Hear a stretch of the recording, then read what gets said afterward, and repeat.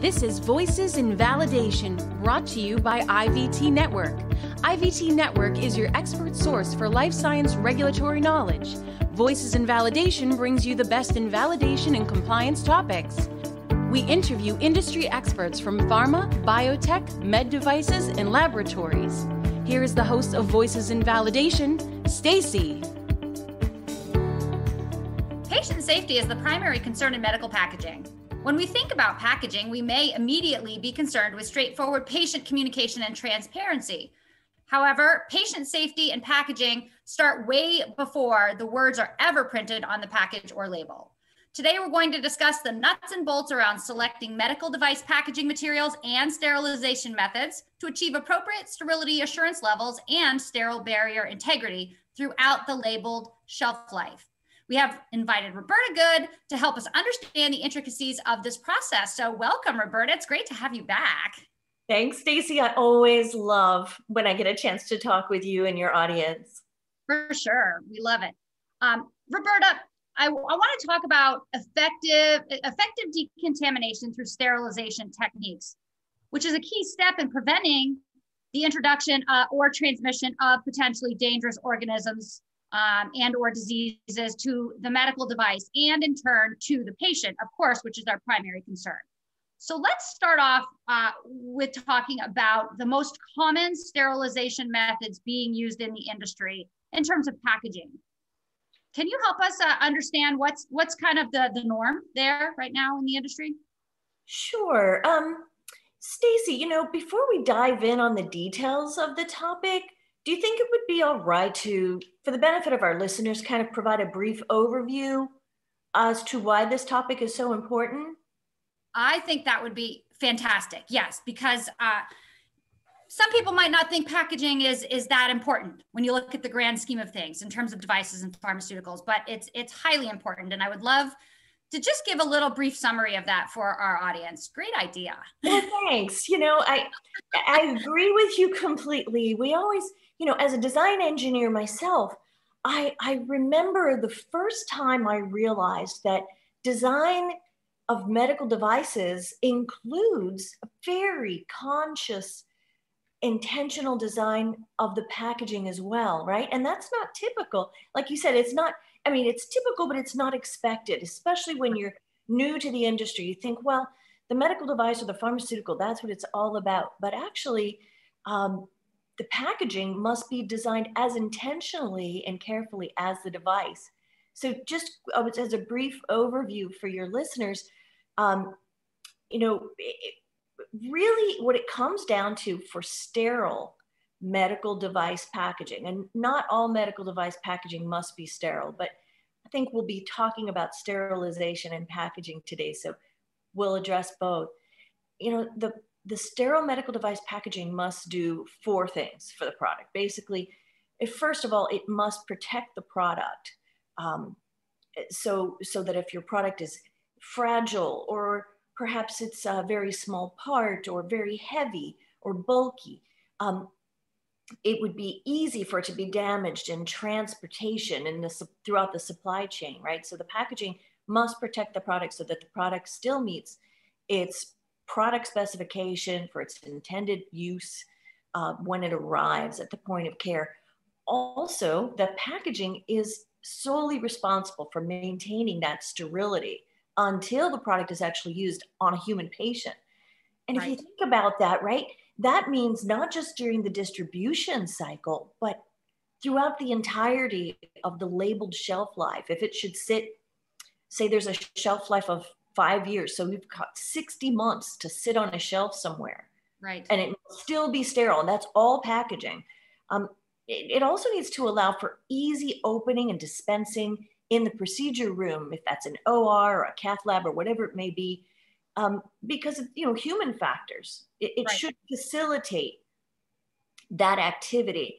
And then finally, and really, really importantly, as you know, with UDI, the packaging is the conduit essentially for labeling. It needs to provide for product identification, any cautions. There can be graphics that are important. And then of course, if we're talking about a CE marked product, we have to consider multiple languages or symbols and so on. So all of this relies on our packaging. And so when you explain it that way, you know, we begin to understand why this is such a huge deal, right? It's not just packaging in this industry. It's not just about marketing. It's not just about attracting someone's eye, you know, to the package, but it serves so many other purposes. And I think that that's really helpful for us to keep in mind as we move through the rest of this discussion. And so I'm going to bring it back then to my first question, which makes a lot more sense now to listeners, I'm sure. So we can dive in on the types of packaging that we would expect to see in the medical device industry currently. And so we are talking a lot about sterilized packaging, sterile packaging. But of course, as you mentioned, you know, not every device or every package needs to provide sterility. But that being said, what are the most common sterilization methods being used in the industry today in terms of packaging? Yeah, that's a great question. So, you know, this is an evolving area as technology advances so rapidly, Stacey, as you know, but the most common methods for medical sterilization methods for medical devices are ethylene oxide gas, also known as ETO, or EO in some cases, gamma irradiation using a cobalt-60 source, and electron beam, or E-beam for short. Those are the most common. And I believe... Yep, go ahead. Well, I believe you were asking me about some of the pros and cons of each. I was going to ask you. Yeah, I mean, like everything, right? I'm sure that it depends on the device. It depends on the shelf life. It probably has a lot of factors, but how do we know which one to choose? You know, what are the pros and cons to each of these methods? Sure. Well, there are a lot of materials considerations and package design considerations and product design considerations. And I think we'll get into those details a little bit more when we talk about design verification and process validation. Sure. But you definitely will, right? But in a nutshell, you know. In a nutshell, yeah, at a high level, you know, so some of the pros of each of those methods, we'll cover pros first, perhaps. So with gamma irradiation, with a cobalt-60 source, for example, some of the pros are, you know, it's got a 60-year proven track record in the industry. And something like, I think it's over 40% of all single-use medical devices that are sterile are sterilized using the cobalt-60 source gamma irradiation. So it's a super trusted method. People are familiar with it, right? Super trusted, yeah. And you can process large volume, you know, volumes of product and even high density products with this method. When it comes to, I guess, in comparison to electron beam, E-beam, which is also an irradiative methodology, you have less penetration with an E-beam method than you do with gamma. So we're talking about products that have lower density overall, but an E-beam solution is ideal because it's got an on-off switch. When you turn the switch off, there is no more radiation. Whereas with the cobalt-60, you know, part of its reliability is the fact that it's going to continue to radioactively decay. But you know, you can't just be around that. You've got to have all kinds of protections. And then with the ethylene oxide, talk about the 60-year being proven. Ethylene oxide has been used for medical device sterilization for over 90 years. Wow. It's so compatible with many, many materials. It's just, it's tremendous. But, you know, on the downside with ethylene oxide, you've got to degas or aerate any residues or residuals that are in the product as a result. It is combustible. There's some, you know, there have been some accidents wherein, you know, the chambers have exploded. Ethylene oxide is a carcinogen, mutagen, in fact. Right. On the downside, gamma irradiation, again, you know, you've got environmental concerns. The U.S. Nuclear Regulatory Commission has to be involved in that. But I will say in closing at a high level, I'm most excited about electron beam for products where it's appropriate to use. So we're talking, again, not very high density packaged products, but it is so efficient and effective. You can put it in line in your manufacturing process, essentially turn the switch on and have the packages boxed and everything go right past that focused beam of electrons and come out the other side sterile, like a just-in-time lean manufacturing process. And we're all about that these days in the industry. Of course, absolutely. And so I'm thinking about the evolution then, because these methods have been around for so long. Yes. 90 years, 60 years, is the e-beam solution sort of the evolution? Is like, that's what we've evolved to? Or, you know, talk about what, if you've seen changes in the industry, in the use of these methodologies or, you know, practices, I guess, Sure. in the time that you've been in it.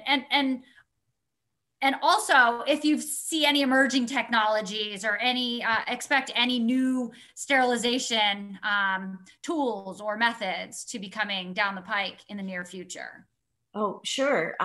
It's a really exciting time, actually. And there is, well, what I've seen, you know, I've been doing this for over 30 years. You're really letting me date myself here, Stacey. But I guess the advantage of that is the ability to look back in a broad, you know, with a broad swath and say, what's changed? And when I first started in the device industry, we used to have ethylene oxide chambers in our facilities, right in the United States, within the manufacturing plants. And we would literally, you know, build the product, package the product, and then take it over to the sterilizer and sterilize it right there. That was pretty typical. Of course, over time, the evolution has been to outsource that to, you know, contract manufacturers that specialize just in that function. Obviously, the investment in capital equipment is large. The risks, as I described, with regard to, you know, potential, you know, explosive issues and also environmental concerns, you know, having trying to control where the gas goes and then the aeration and the cycles. The ethylene oxide cycles are very complex. There are a lot of variables working at the same time. So I think in a case like that, it makes sense that our industry's evolved to a deep knowledge of how to manage this process effectively at a few sites rather than everyone trying to do it for themselves. Right. No, that makes sense. It's going to be a lot safer and a lot more efficient when you have someone who's an expert in that particular method. And you don't, because it's not something that you're just setting up in your manufacturing room somewhere, you know, occasionally. Yes. You know what I mean? This is like, you got to be all in on that technology. That is so true. You said it perfectly. And yes, go ahead. Well, and I believe you asked me, you know, what's exciting that's coming? What are the for sure. trends? So I was just going to address that. I guess one of the most exciting things that's happening is ethylene oxide, as complicated as it is to use. I said it was a very many variables, and it's a complex process. It requires a lot of monitoring, and then you've got to have biological indicators and make sure that you wait for, you know, any growth there before you release the product. So now we've actually come to the point where we can have parametric release, which means, well, let me explain. Parametric release of medical devices after ethylene oxide sterilization. That means that once you have a high confidence that the process has been validated correctly and it's very robust and it's under control and you're monitoring those key parameters, you can actually use those key parameters, the measurement of those key parameters within a validated range, confirm that, and then release the product without waiting for these additional sterility tests that can take up to an extra 7 days. This is called parametric release, and until recently that wasn't really available with ethylene oxide. I'll also add that in the past 15 years or so, we're also seeing some new low temperature sterilization systems, like a couple of examples would be hydrogen peroxide gas plasma, peracetic acid immersion, even ozone. And these have been developed and are being used to sterilize medical devices at low temperatures. Many of these other methods we've talked about actually generate some heat, with the exception of E-beam, which is the least damaging in that sense, but also the least penetrable. So with these new systems, you can have the low temperatures, which is much more friendly to many, many materials. So it sounds, I mean, so that's exciting that, you know, some of our old methods are actually being updated to work more efficiently and safely.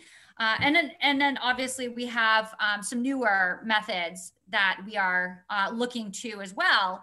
And keeping all of those things in mind, you know, obviously we have to then consider the types of packaging that we might be choosing from, right? Because you can't really choose your sterilization method unless you know what type of packaging you're using and what the requirements are of those materials. So what device characteristics influence, you know, package selection? And, you know, so let's start there. Talk a little bit about then selecting the right package. And obviously you're considering the device, and then you're also considering your sterilization methods and your shelf life and all of those items. So how do we go about choosing the right packaging? Absolutely. Great question, Stacey. Well, first of all, there are some general types of packages available. Just this, and as I just like to give you sort of the broad 4 categories, if I may. And then I think it'll become clear how the device design influences the package selection. So first of all, we've got these impermeable types of pouches packaging for medical devices made of usually a film or foil, again, impermeable. Now, if we choose getting it. That's exactly right. So in a case, so if you know that you're going to use ethylene oxide gas, for example, this wouldn't be a consideration. But impermeable packages are fine for non-gaseous sterilization. Then, of course, we've got porous packaging, the opposite scenario, right? Where you know that you can use gas to penetrate the package for if you wanted ethylene oxide sterilization. These use medical grade papers or other types of papers, or Tyvek, the paper fabric combination material. And so this allows for the gas to penetrate and sterilize the package inside and the product. Then we've got our rigid packages. These are perfect, great for holding and protecting either fragile, bulky, or heavy medical devices. I once worked on a radioactive stent, for example, to prevent the endothelium from regrowing in a vascular stent, you know, where you're holding an artery open. Right. It had to be shipped in a, as you might imagine, a lead plug that weighed a lot. Yeah, I mean, that's a perfect example where you would use a rigid package, because the momentum of that lead plug, you know, if it were dropped, or it could damage the sterile barrier. And then finally, the last type of packaging is this flexible packages, which are for soft, pliable, or very small products. And so as you think about the device characteristics, I think it becomes more clear, and the preferred sterilization method, that you're going to go with one of those 4 types of product: rigid, flexible, porous, or impermeable. Sure. So give us an example then of, you know, selecting a package. Well, you did give us one example of the radioactive stent, but so if we're something simple, like if we are packaging, let's just say, let's do something that everybody knows, like a digital thermometer, maybe. Okay, sure. But for hospital, for whatever, sterile use, right? You want it to be, I don't know. I'm making it up. I'm not in your field, but I'm just thinking of something that everyone would be, it's hard, but if you want it to be A, sterile, but B, it's digital, so it's somewhat fragile. You don't want to bump it around. Like, how would you go about choosing a package for that? Okay, well, all right. So one of the first considerations will be the supply chain. where do I want to sell this product? That's the first question I would ask as an engineer. Is this product going to be fabricated, for example, in the United States and distributed, let's say to the Asia Pacific region? Sure. In that case, I really need to think about, am I going to use, most likely I'm going to use a sea container, some kind of over the water transport. So I'm going to be thinking about packaging that is going to be highly resistant to humidity, right? Yeah. But I'm probably not going to fly it a long distance. So I don't need to worry about pressure buildup, pressure gradients, atmospheric pressure changes. So you see how that starts to influence my packaging choices already. Right. But to your point about the digital property of the thermometer in our example, I'll want something probably rigid that would protect the digital portion or component from any kind of impact, at least side to side. And let's say that if this needed to be, let's say it were a single-use device that's going to be sterilized and then thrown away, right? A disposable. I'd say it's probably a very low density item. We're not talking about a cobalt chromium hip implant, right? So I would probably look for an E-beam solution. So I would use maybe I'd use a rigid polymer tray with a non-porous lid stock, right? Because I don't need gas to get in, and that also will provide some protection against the humidity on the ocean as it's shipping. So just common sense, isn't it? It really is, but I only asked you that follow-up question so that people can start to think about all of the thought and detail that has to go into this. It's not just something that, hey, I have this container lying around, or I have like an extra gross of these and let's use them up. I mean, I'm sure sometimes that's appropriate, but like you have to really think about it. And that really leads us into talking about the design and the engineering behind it. And so I'm hoping that you can talk about the design verification process for material selection and sterilization, because there are industry best practices out there and some guidances around this. And so I'm leading us right down that path. And I'm hoping that you can talk to the listeners a little bit more about that whole process. Oh, absolutely. And, I recall as you and I were talking before we came together this morning, you shared with me that your listeners are particularly interested in hearing about how to increase efficiency, right, in their manufacturing and their validation practices and so on. And so this question, I love this question, Stacey, because it really lends itself to, I can sort of answer both at the same time. So when we think about design verification then and process validation with regard to packaging and sterilization, where does one end and the other begin, and how can we increase efficiencies? Well, we can stack and combine a lot of these tests. So for example, process validation would encompass our sterilization process itself, whatever we choose. Let's say we choose ethylene oxide sterilization. There is a standard in the industry, an ISO standard, that we'll use to validate that process, that actual process validation for that cycle. And that results in giving us the sterility assurance level that we need depending on our intended use. So for example, if the product is going to go into, let's say it will have contact with the blood, we need a sterility assurance level of 10 to the -6, very high sterility. So we're going to have to be mindful of choosing a sterilization method and a packaging type and a process that results in that high degree of sterility assurance. We're also going to consider the process validation of the packaging methodology in the manufacturing line. So this is after design is done, right? We'll make sure that whatever method we use to seal, for example, the packages.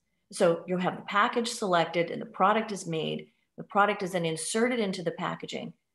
Everything's non-sterile at this point. Then the package is sealed.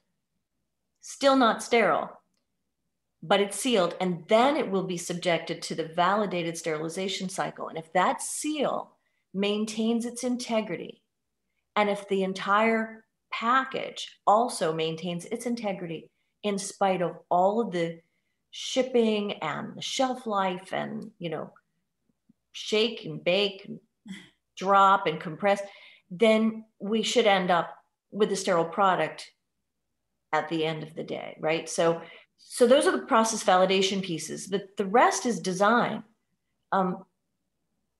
So design verification makes up everything else besides those two functions. So the package is designed just like a device is designed. Design controls apply, product realization from your ISO 13485 2016, right? Right. So we'll perform design verification testing to make sure that the package actually protects that product, right? So we'll put it through a simulated distribution testing. And you've got to make sure that at the end of everything that can happen to that product, which includes sterilization, then shipping, then sitting on a shelf for up to as long as a labeled shelf life, that product is still protected by its package, that the package has maintained that product sterility throughout the same challenges, and that the labeling, again, so important, the labeling remains legible, adhered to that packaging. Right. And so these are multiple complex undertakings, each of these steps, but we can combine them into a much more streamlined, more efficient method. Should I share how we would do that? I think so. I mean, I really, at the end of the day, we're all looking for efficiency and patient safety. So anytime you can achieve both of those items, you know, I think then you've reached your goal or part of your goals anyway. So I think that it would be great to talk a little bit more about that. Okay. So let's start with the end in mind. Shelf life. Right. You know, shelf life is a function of the materials of construction of the device and its packaging. Right. And any interaction between the two, as well as, of course, any sterilization effects, which can accelerate the aging. Right. And so really, you know, the materials, so a lot of times, you know, we don't think about this, but the materials of construction of the device can actually, as I said, they can actually interact chemically or even just mechanically with the materials of construction of the packaging. So that over time, you know, with shaking and distribution and heat and time, that combination can really create a totally different scenario than if you were to just look at each one in a vacuum.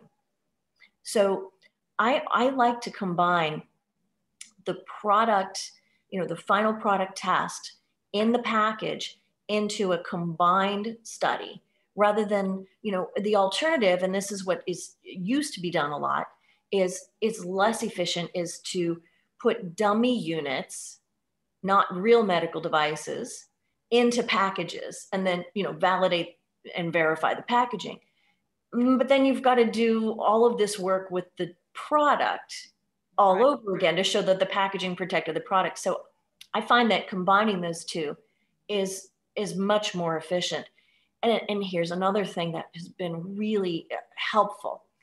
You know, you can stack all those challenges up into one big study, the challenge testing that I was mentioning. So here's an idea for your listeners. Let's say that you think ahead and you say, you know, we're using, I don't know, let's use a different example this time, not the gas, ethylene oxide gas. Let's say it's gamma irradiation, cobalt-60. We know that if we put the product through sterilization, and let's say there's a problem with one batch, I don't know, the sterilizing company, the contractor, had some kind of glitch with the power supply.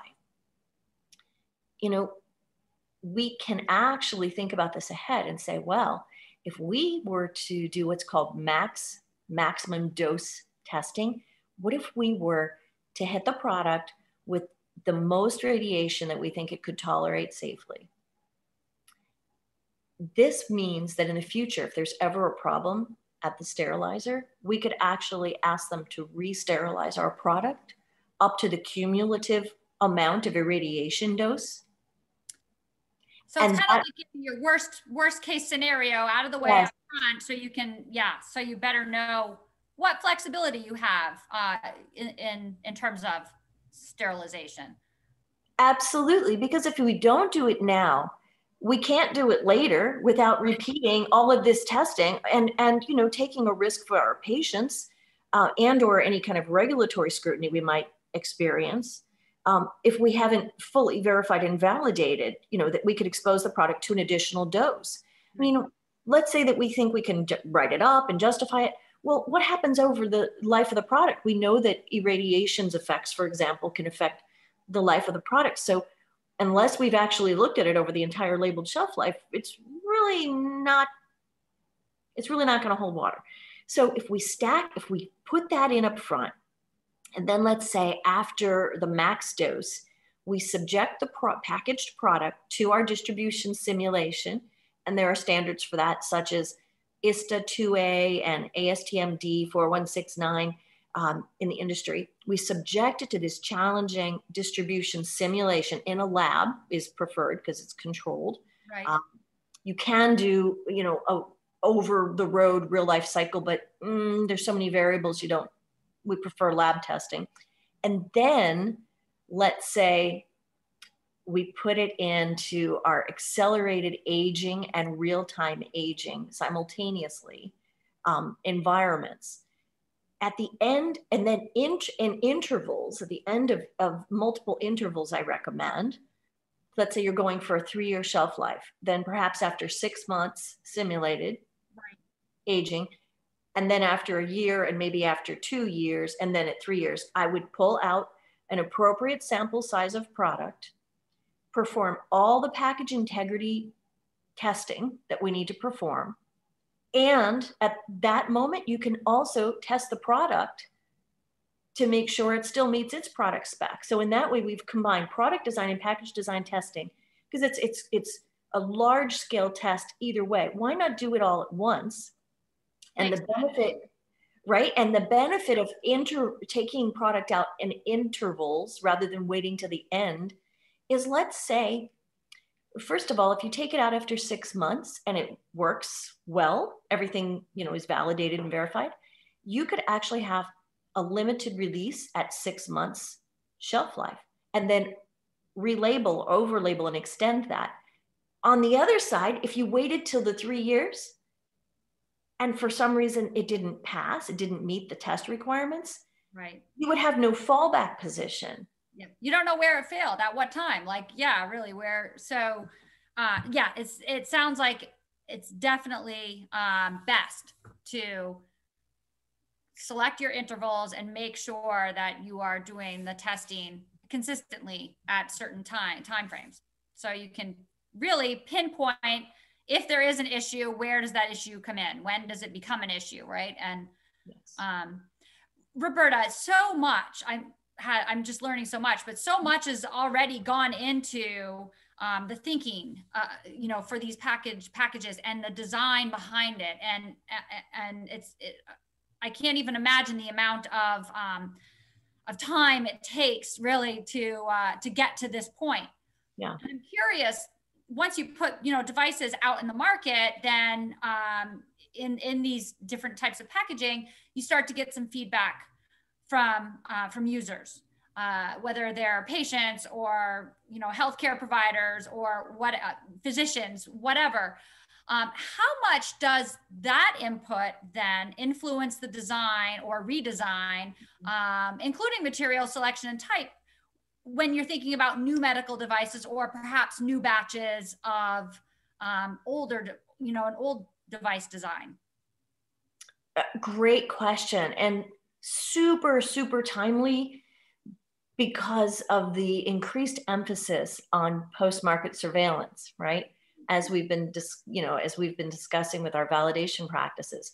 So first of all, human factors as you alluded to, in terms of the feedback from the customers, human factors is essential. If you think about it, the interaction with the packaging is the first interaction that the healthcare provider is going to have with our product. And so, the product can be fabulous, can delight them, exceed all their expectations. But if they can't open it, or it's a pain to open, or it's so difficult to open that, when they finally peel apart that seal, the product goes flying across the room, this is not going to bode well for us. And, you can pretty much mess up the whole user experience with where you focused your technology on your product, just because the packaging experience was unpleasant, totally avoidable. Of course, the labeling on the packaging, again, we cannot minimize that. That is so crucial. Even if the package works great, but the label is illegible because on the C-tainer, it was smudged because we didn't think about the humidity and the ink isn't. So if they can't read it, that's not only very inconvenient, but actually quite dangerous for the patient as well.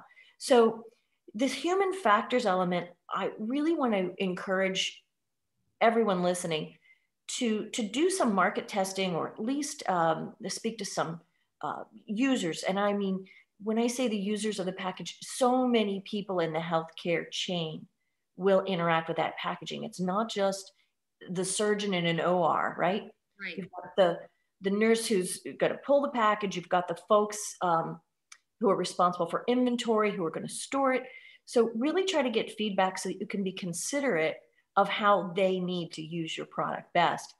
And as you're looking at the post-market data, so after you've designed it with human factors input and put it out there, yes, not only are you going to be really looking for, any type of customer complaints regarding broken product. Let's say a product has a lead, an electronic lead, and it doesn't work right. Well, maybe that's come loose. So it won't always be, sometimes it'll come out in non-functionality. Other times it's something straightforward and, physical that you can just, it's self-evident, like a plastic tip is broken off because, the package wasn't rigid enough or supportive in that area. So all of this type of feedback, then you would seek to reduce risk. And we have our new standard, the ISO 24971 risk management standard sister document that was finally released, yay, in 2020. And of course, the 14971 risk management document released in 2019 that tells us that with regard to redesign, we need to take customer feedback all the way back through to design as needed, such that we reduce risks to patients as low as possible. So, absolutely. And here we're talking about if you have a non-sterile situation, think about the level of risk that implies. If you're placing a product into the bloodstream or the cerebrospinal space or under the skin, and it's not sterile. Yeah. I mean, this could result in permanent injury or death. Yes. Right. Quite serious. So we'll consider things like, what is this? Is there a preference for the sterilization type? I know back in the day when I first started, there were certain countries that we sold products to that really didn't like any kind of irradiation source and preferred only ethylene oxide gas. So it's important to kind of know the culture and the place, and consider that in your packaging. Also, consider whether you want to have both a minimum and a maximum seal strength. May I tell you just a quick anecdote? Of course. Illustrate that. Many manufacturers look at just a minimum seal strength because they figure as long as it's at least a certain number of pounds force to open it, it'll maintain it'll stay sealed, and then you'll have your sterile barrier integrity. And many times, therefore, they don't put a maximum tolerance. But imagine, and I was actually in a surgery when the physician was trying, well, the charge nurse or the circulating nurse was trying to open this package, and it was like a procedural tray. It had a scalpel and some other, material. All the instruments, right. In this one tray. And the lid wouldn't separate from the tray without extreme force, because they only had a lower bound on the seal strength. It was only the minimum. Right. And I alluded to it in the beginning of our talk, but when finally that lid gave way, the scalpel, I'll never forget it, it's disposable scalpel, came arcing across the room, over the head of the surgeon. So consider min and max bounds on your seal strength, and how do they store it? Do they take it out of the box and store just the individual product, or do they like to keep the boxes? All of these things are part of, the considerations that the user will give us. Yeah, and you can only get that feedback by actually having the device out there in the field, right? And people interacting with it and using it and supplying that back to you. So it's such valuable information that you can collect, post-market, as you mentioned.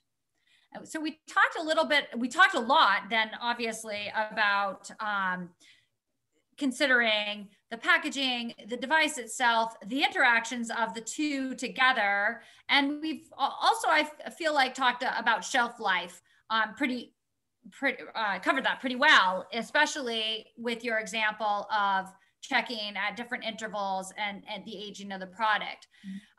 But I'd like to hear a little bit more about transit, right? Like, how do we get these products to where they need to be? So can you talk a little bit about the testing process for ensuring that packaging meets requirements for transit life cycle? Because I imagine that you also need to consider, how you're going to move these things around, like how you're going to deliver them. Oh, yes, absolutely. So immediately I think of the ASTM distribution cycle testing. It's the D4169 that I mentioned before. And then also the ISTA, there's an ISTA, an ISTA standard, the 1A and the 2A. And the one that you use depends on how you plan to ship your product. So for example, if it's, if the product weighs a certain amount, you'll choose one of the sub-tests. Or if it's going over rail, a truck and rail, for example, it's going to be on a train and in a truck for distribution. Then you have, a certain sub-tests that there are different ones if it's going to have be delivered by air. By the way, a quick watch out for your listeners, Stacey. If a product has not been validated with its packaging to be able to withstand pressure changes, because you don't plan to ship it by air, but there's a very special customer that, really buys a lot of product and you want to get it to them, there's an emergency and they ran out of something, or there's an emergency surgery. So you're going to put it on, an airplane, you're going to overnight it to them. If you haven't validated for those pressure changes, that product can arrive damaged or unsterile. It just, right. It's better to get the broadest testing all at the same time if you can, even if you don't plan to use it now, just to have options. So that makes sense. Yeah. So some of the things that you'll do are vibration. You'll subject the product in a laboratory setting, again, so you can control the variables to vibration, compressive loads, because if you think about it, can be stacked.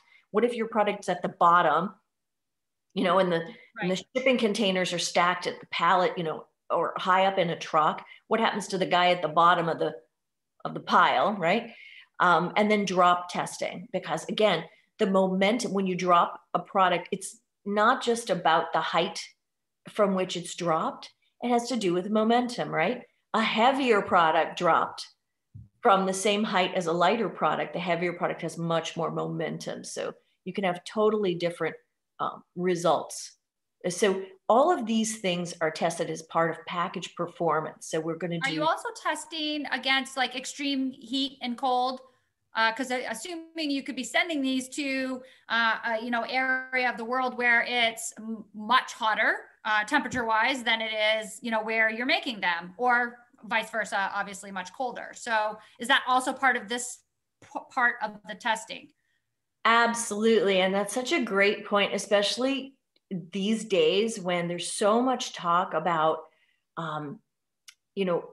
cold side distribution, like for our vaccines, right? Where the requirements to keep, certain materials have to be kept at certain temperatures. Yes. And absolutely, even with a medical device, not just a biologic, even with a medical device, many times, for example, medical devices such as hemodialyzers used for dialysis will contain saline. They'll be primed. They'll have fluid inside. And if they should become frozen during their shipping cycle, those fibers will explode because, frozen liquids expand. Right.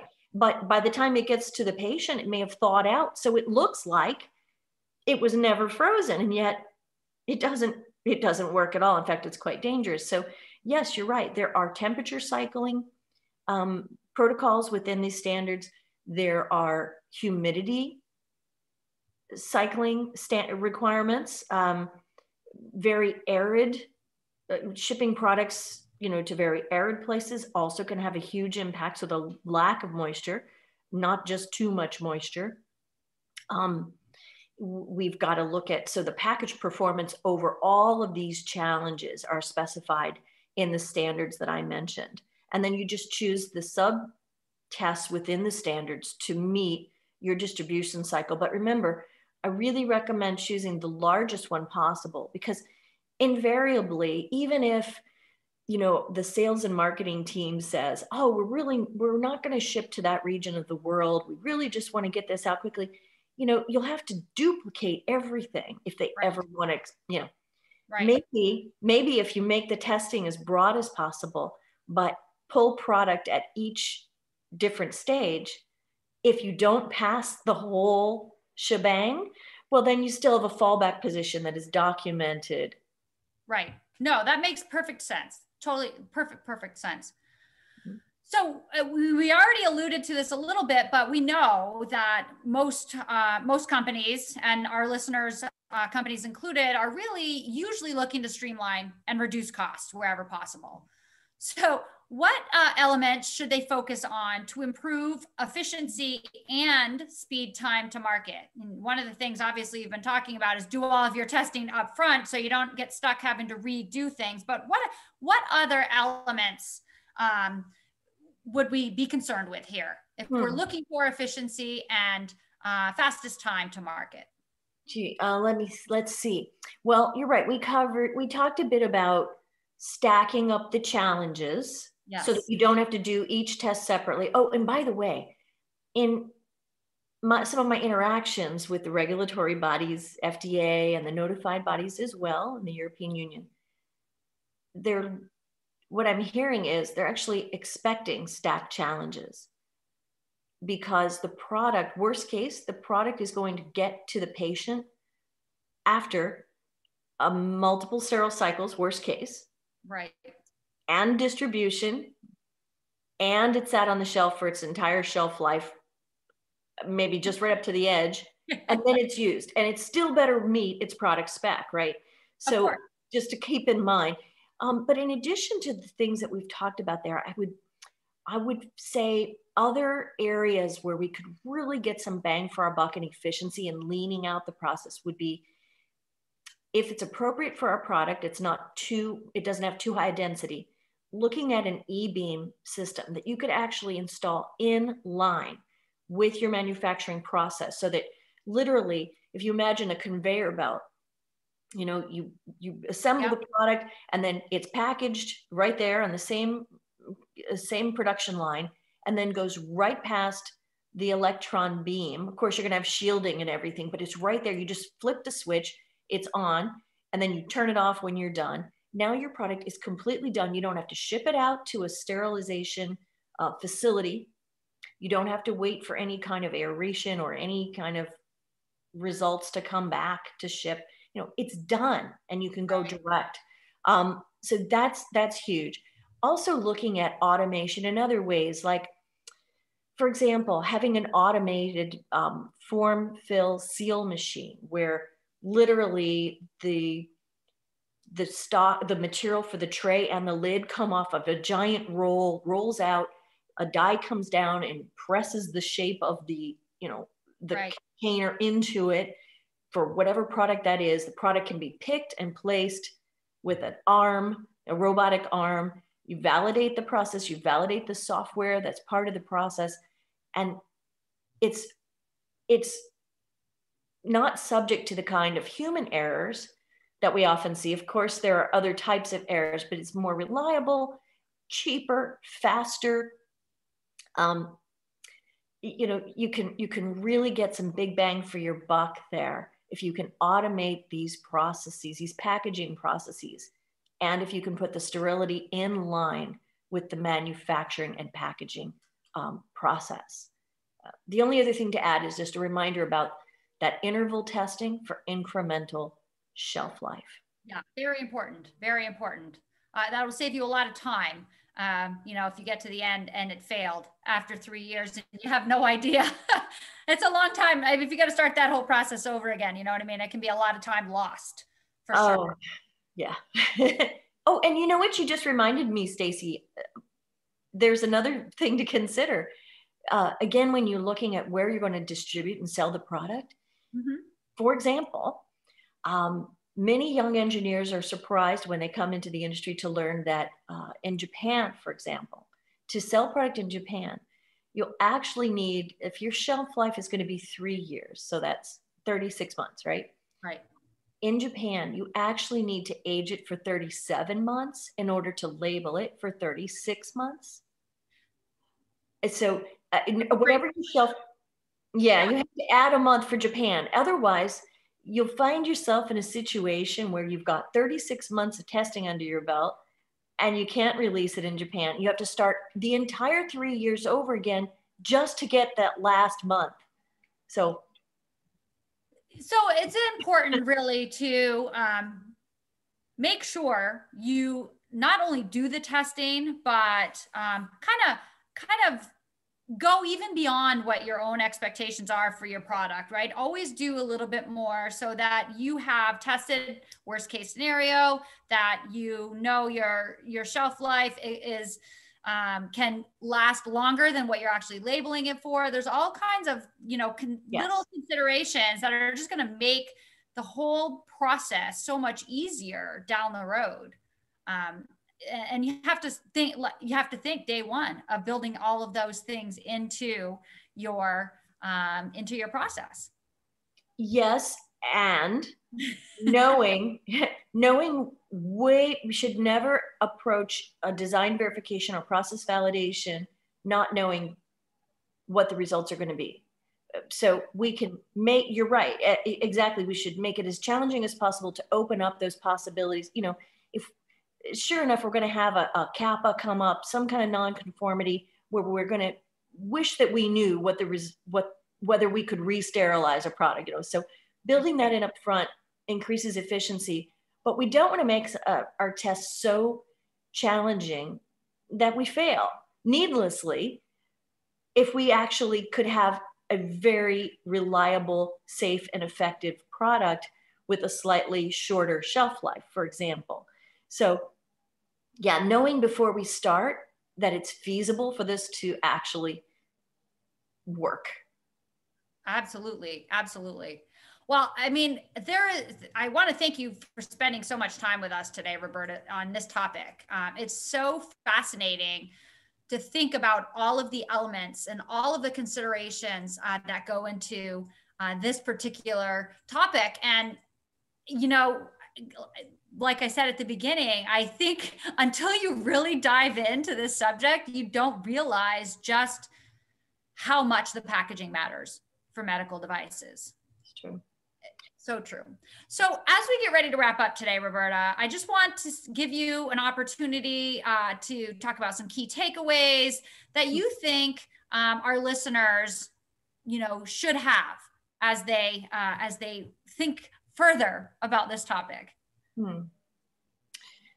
Well, two things come to mind, Stacey. I guess the first is, and we didn't really have time today to cover this in much detail, but perhaps you cover it elsewhere within the IVT library. I know for sure I've seen good coverage of the types of seal strength testing, the package integrity testing that your listeners will want to consider, whether it's burst testing or dye tests or capacitance or tracer gas testing. These are all, there are so much technology and so many details available about how to do this testing. And of course, I just briefly also mentioned the tensile testing of a seal segment, which is done regularly in the production environment, even after you've validated your entire process. So that's an area just for your listeners maybe to dive into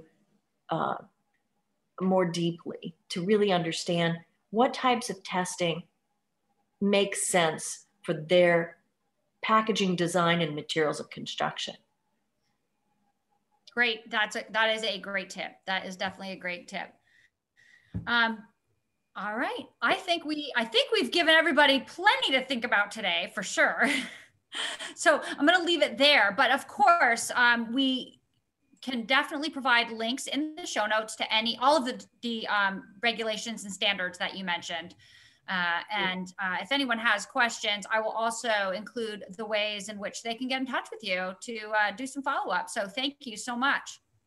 It's always a pleasure. I love our conversations. Yeah, we love having you as a guest, Roberta, for sure. And we really appreciate you taking the time to talk about this very important topic with us today. Thanks, I also Steve. want to give a big shout out to Ben Kitchen, our producer, and most importantly, a big thanks to you, our valued listeners. If you have topic requests or guest suggestions, we'd love to hear from you. And you can message us through LinkedIn or through our website. If you enjoyed this episode, head on over to your podcast player of choice and subscribe, and be sure to share with your friends, colleagues, and online networks. We really do appreciate you helping us spread the good word. For today's show notes and information about this podcast, you can visit www.ivtnetwork.com. We'll be back again next week with another great interview and discussion. Until then, make it a great week.